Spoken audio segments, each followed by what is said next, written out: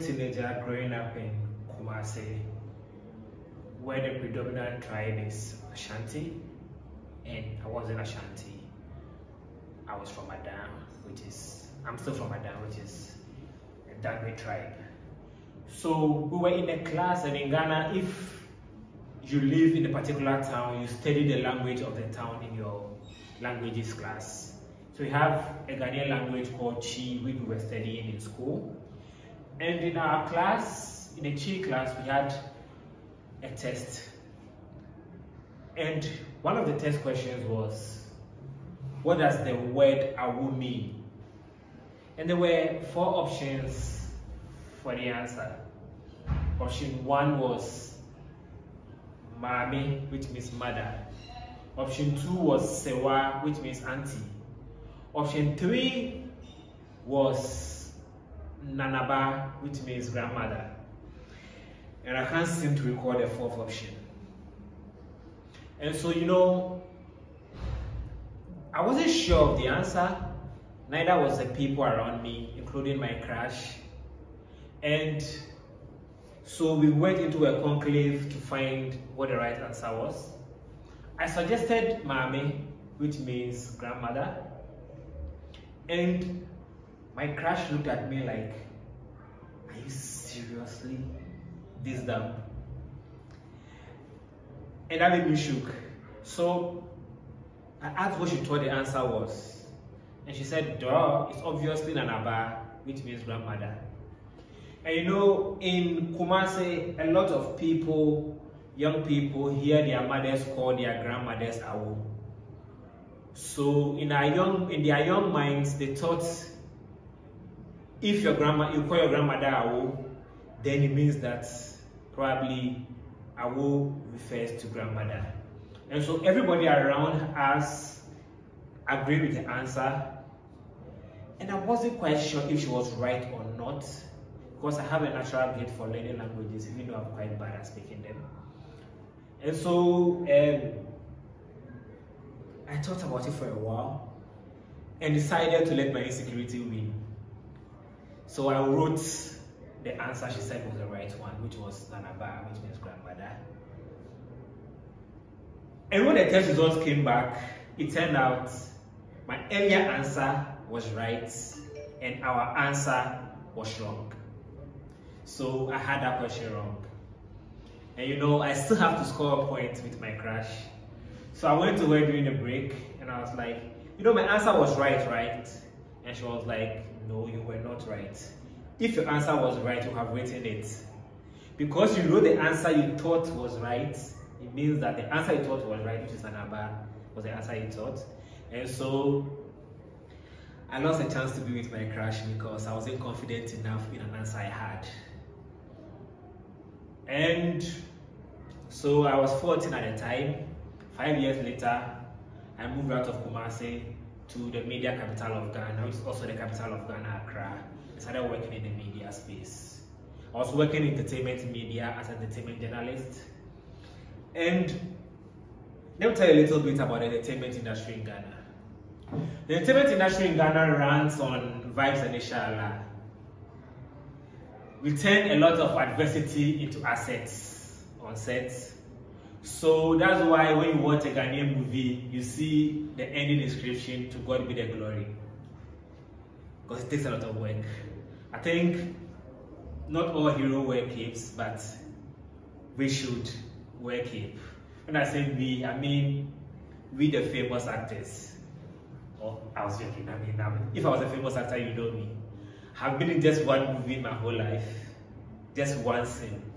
And if I was a famous person, if I've been said that I made a cameo appearance in a movie, but because I'm not, in Ghana movie parlance, we say you've done waka pass. Walk and pass. That's waka pass. So my waka pass role was in this film, which I won't tell you the title because you'll be disappointed if you watch it. The reason being that I was in a court scene and I was a member of the gallery in the court. So if you watch the movie, you're not going to recognize me. But it was big to me when it happened. And that scene took about 2 hours to shoot. But on screen, it was like 5 minutes. like I said earlier, the way the movie industry runs doesn't run like it does in Hollywood. In Hollywood, film studios are big and you are able to control the lighting at any time. But in Ghana, films are shot in homes and hotels. And with homes and hotels, you don't have total control over the lighting.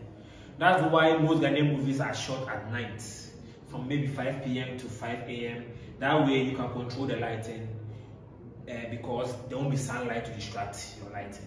So this court scene I was in was shot at night, even though it's a day scene. And I told you it took 2 hours to shoot. So I went home the next morning very tired and called my boss. I told you I was a journalist at the time, an entertainment journalist. The only reason I was in that film was because my friend who I've made in the industry was a producer of the film. And so I was on set with him and I was like, Nene, can you sit in the court for me? And I did that. So I called my boss the next day, too tired from shooting that scene the night, and told him I couldn't make it to work because I was sick. I mean, I feel sickness. And he accepted my excuse. And later that evening, he called me. I think he had figured out I was lying and said, will I be well in 2 days? That's how I probably will be. And so he told me that there was an assignment that required my presence. The assignment was some actors were going to the seat of government in Ghana, which was the castle, to present an award they've won to the president at the time. You know, there's this movie awards in Africa called African Movie Academy Awards.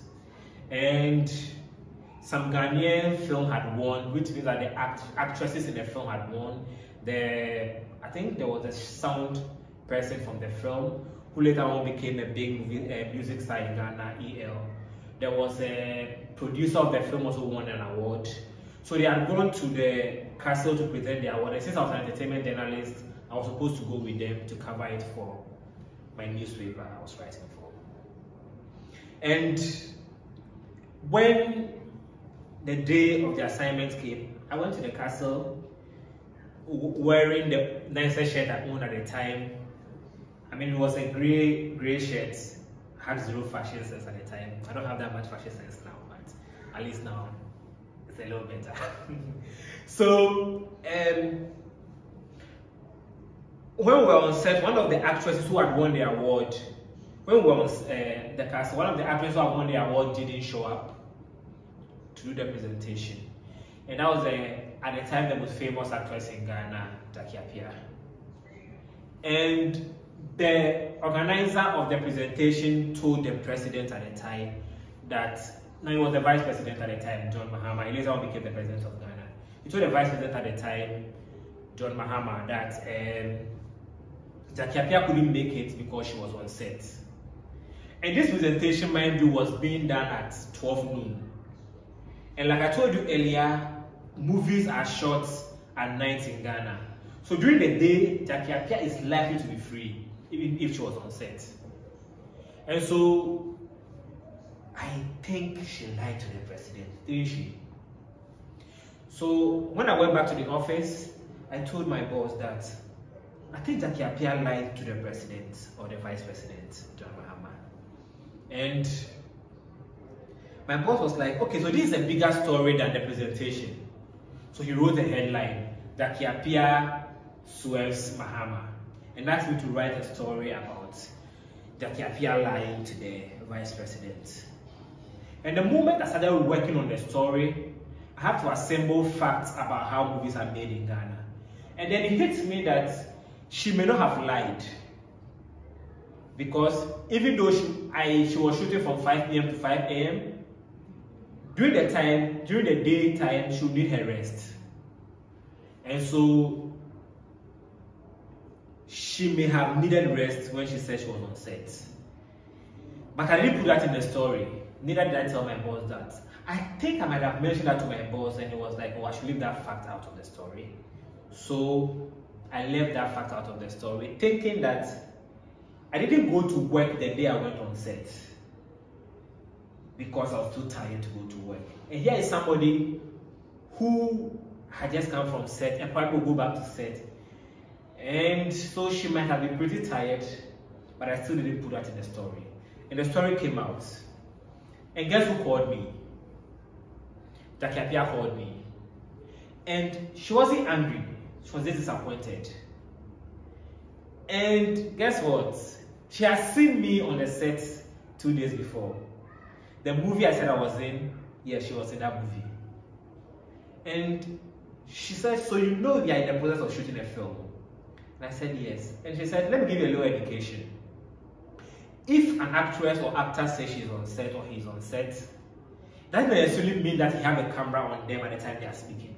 It just means that they are in the process of making a film. And the break you take in the process of making a film is part of making the film. Because you need to rest when you are working. I mean, I knew all this earlier, but I didn't speak when I was supposed to. And so, what does that mean? I didn't know. When you know something and you don't voice out your knowledge, it's as good as not knowing. You know, in Ghana, our culture promotes silence, especially silence to an elderly or an authority person. My crush when I was in JSS was an authority figure to me because she was somebody whose approval I craved. And so I didn't speak up when I needed to. And probably have earned her approval if I had stick to my answer. My boss at work is an authority figure over me. And I needed his approval. And so I didn't speak up when it mattered. And guess what? In both of those cases, my not speaking up showed one thing, that I lacked knowledge. It doesn't matter that in my head I thought I had it. So this is why you have a voice. This is why you need to use your voice. You know, our voices are unique for reasons. You know, what becomes your voice is an air that goes through your lungs. And the scientific process, I'm not a scientist, the scientific process that the air goes through to come out as voice influences what comes out as your voice. And in every person, the process is different. Your experience that becomes your voice is different. Your experience that becomes your thoughts are different. And so it is important that those experiences be communicated to your world. The reason why our country is not growing at the rate it is because people are afraid of dissent. Dissenting is not disrespect. Dissenting is a mark of wisdom. Knowing something is wrong and voicing out your dissent shows courage and shows wisdom. As a young Ghanaian, it is time for us to grow to a point where we will not be afraid to use our unique voices. Use your unique voice. That is why you have it.